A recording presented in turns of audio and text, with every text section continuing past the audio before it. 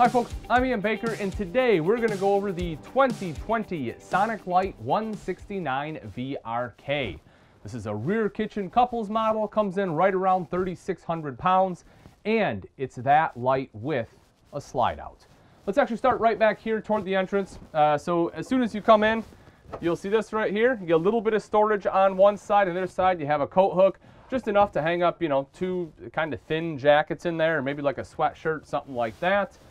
Right up top, you'll see the cubby hole with USB ports. That way you can have kind of a convenient place to plug in some of your cell phones, electronics, without cluttering up the countertop. And then you have your light switches as well as your slide control and your power awning control right there. As I turn around, you have the fridge freezer. And I really like this because as soon as you come in, you can just open this up, grab a beverage, head right back out, which is great. And up above it is your convection microwave oven. So you kind of get a 2-for-1.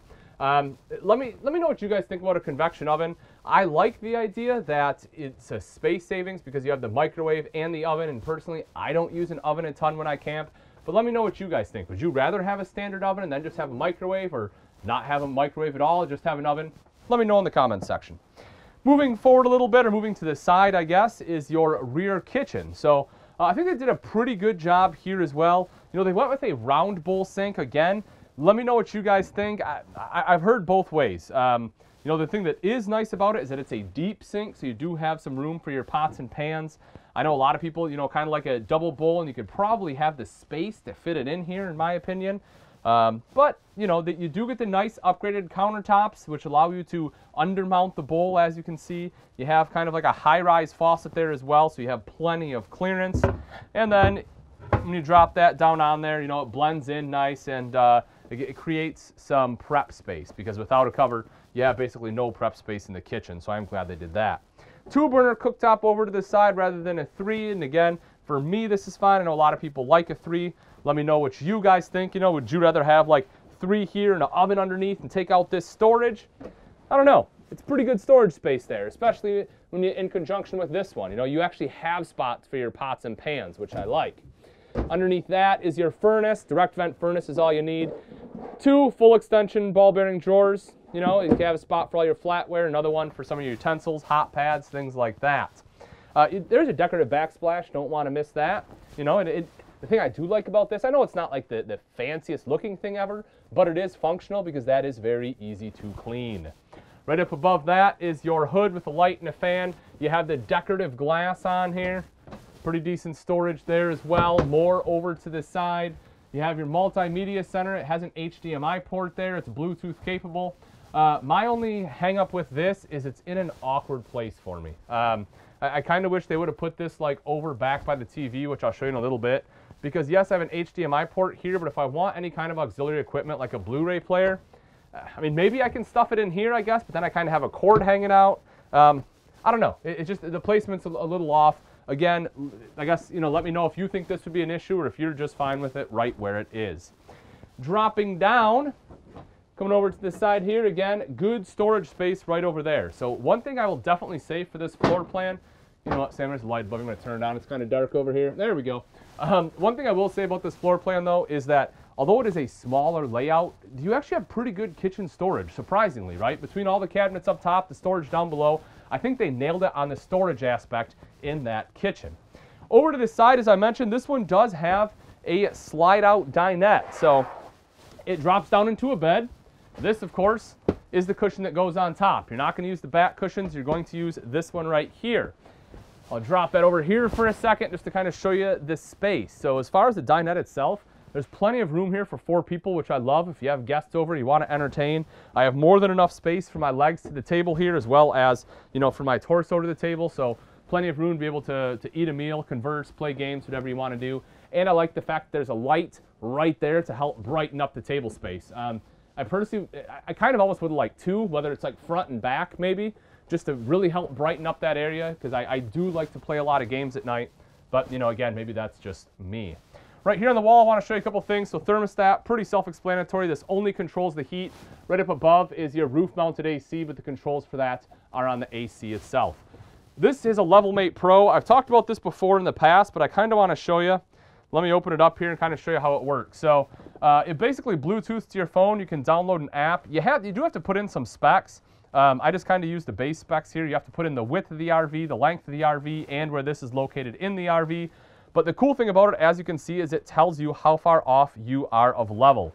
So where this is super advantageous is you can, as you're backing up the RV, you can watch this or have your passenger watch this. You can kind of find the most level spot in that campsite rather than having to, you know, just kind of basically guess and then block it up. Yeah, you're probably still going to have to use some blocks, but hopefully not near as much. Then once you do block it up again, you'll be able to see that it's nice and level. So we make our way into the bathroom.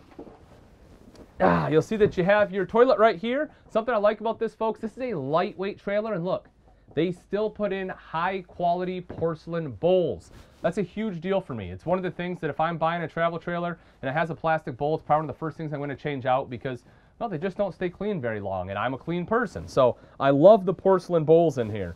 Over to the side, you have plenty of space here for a trash can, which again I enjoy because I like having a trash can in my bathroom. Good countertop space, electrical outlet. Your tank monitoring panel is located right here. You want to know where that's at. And also look at this. Your water heater runs off both propane and electric. You can turn both those on at the same time for faster recovery. Right up top is your mirrored medicine cabinets. You have a sink right down underneath that, and a little bit of storage here for maybe some extra rolls of toilet paper and some black tank chemical, as well as plumbing access. As far as space on the toilet, folks, I'm 6 foot. I don't really struggle here at all. I have more than enough on my shoulders, and maybe I'm touching a tiny bit on the left, but very, very little. My right leg is brushed up against here a little bit, but it's not enough to be uncomfortable in my opinion. And then the shower. This is another thing that I really like. In a smaller floor plan like this, a smaller travel trailer, a lot of times you have to bend down in the shower. You know, again, this thing's only 3,600 pounds, and that's not an issue. At 6 foot tall, I have more than enough space, especially with that skylight. I can probably be 6'3" and still shower in here without having to bend down.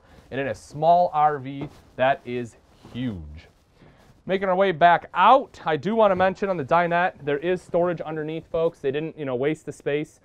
Because the dinette is raised up a little bit, it actually makes that a little bit easier to access too. And then when we get to the front, this is another big feature for me. A lot of times in these floor plans, they'll have what they call an east to west bed where it's running, to the sides of the trailer. Not the case. They have a north to south. Now, it is an RV queen, so it'll be 60 wide by 74 inches long. So, again, if you are 6'3", your feet are probably going to hang off the bed a little bit. But I do like the fact that they gave it the north to south orientation. On both sides, you have wardrobe space to hang your clothes. Up top, I like this better than just having an open shelf. You have a netting in there, so this stuff, you can actually put it in there while you travel and it's not falling all over the place. Then something else that I like is, if you noticed, these are full wardrobes, and they're able to accomplish that because instead of having a nightstand right up front when you have to cut the wardrobe off, they put it in the back, and I think this is ingenious. This is something that they did very, very well. So you still have a spot to put your cell phone, to put your bottle of water, and you have the electrical outlets there, and it lets you keep that full wardrobe length. Last thing I want to touch on is the TV, which is located there. So if you want a TV, that's where it's at. It'll let you watch it while you are sleeping here. Again, I kind of wish they would have put that multimedia center over in this side, but maybe that's just me. Last thing I want to touch on, open this guy up. You'll see storage there underneath, plenty of storage. Water pump, you don't have to guess where that's at. You know exactly where it's at. And also, it is worth mentioning, I should probably mention that the TV is on a swivel mount, guys. So if you're in a dinette, that does swivel around so you can watch it. Don't think it is just for the bedroom. Now that we've seen the inside, let's take a look at some of the outside features on the 2020 Sonic Lite 169VRK. Right up front, I love this. That is a power tongue jack. Makes it a lot easier to hook up and disconnect to your tow vehicle rather than having to wear out your arm. You simply flip a switch and that will extend and retract the tongue, raise and lower it. Then you will also see that you have a light up front for added visibility at night. You have a 20-pound propane tank behind that, rails for your battery, and a battery disconnect. Another feature that I really like is all you have to do is flip that disconnect and it will kind of kill that, that creep or that phantom power from the RV. That way it's not a constant drain on the battery. You'll also see here that you have the diamond etched plating helping protect that front end from rocks and debris that get thrown up by your tow vehicle. And above that is a one-piece fiberglass front, roof, and back. All that is one piece. The great thing about that is you don't have to have seams across it. The less seams and holes you have up on the roof, the less chance water is going to get in. And we all know that water coming in from the roof is the absolute enemy of RVs. So That is definitely a great feature to have. The downside of that is that it's not a walkable roof, so bear that in mind. If you need to clean anything off, you will want to make sure that you have a ladder with you. Also, though, the cool thing about it is the water will naturally run to the front and back. You can see the curvature of the roof, so that way your campsite's not going to have a bunch of water dumping down on it, which is fantastic. Nice big power awning with an LED light. Touch a button to roll that guy out. Same thing to come back in. Couple outside speakers. Those are tied into that multimedia center I showed you, and again, that unit is Bluetooth capable. For the pass-through storage, you have a covered hinge, slam latch, and it is a magnetic catch. That way you don't have to worry about anything breaking off there, you know, if you go to try to shut it and forget that it's up. And you'll see that it is a full pass-through, so plenty of room all the way across. The light inside is has a motion sensor setting, so you can turn that on. That way, you know, as soon as you open up that door, that light pops on, you can see what's in there. If you want an outside TV, this is where you'll hook it up at. Electrical outlet, cable outlet, set up a little table, boom, you are good to go. Right down underneath, gorgeous aluminum alloy wheels there. They're gonna stay looking great for years to come. It is a 15-inch tire, which is wonderful. A lot of manufacturers kind of in this weight range, you know, have like a 14-inch tire. I like that they upgraded to that 15. A little bit further back, the MORryde step above step system. Very solid, only has 2 steps. But here's the thing, again, a lot of manufacturers here, when you're talking lightweight units, they'll have your standard fold-out steps, a smaller grab handle. Not the case. You know, this is a lightweight unit. They still went with the upgraded steps. You have the foldable grab handle here, so you have excellent control when entering that RV. Aluminum treads, which aren't going to rust. The grip tape on there for added control if it gets wet too. And right outside, you have this little emblem, but much more importantly, in my opinion, is the fact it's a bottle opener, which I will certainly use. I have heard some people say that, you know, they can use it as like a pet tie as well. I'm not sure that I would want to. I guess it depends on the size of your dog. If you have a small dog, maybe. But for a bottle opener, 100%. Making our way around to the back. Square tubular bumper. You can pop off the end cap, slide your sewer hose in there. It gives you a convenient spot to store it. And mounted to that bumper is your spare tire with the cover. That way it stays in great shape. Right over here in the back corner, solar prep, satellite inlet, cable inlet, all pretty self-explanatory. You also have backup camera prep. It's not a huge RV, but if you do a lot of driving by yourself, or your navigator isn't great at helping you, you know, guide back, or maybe you're a first-time RVer, you're not very used to backing up a trailer, having that camera can be pretty useful. Coming around to the side, 30-amp detachable power cord plugs right into there.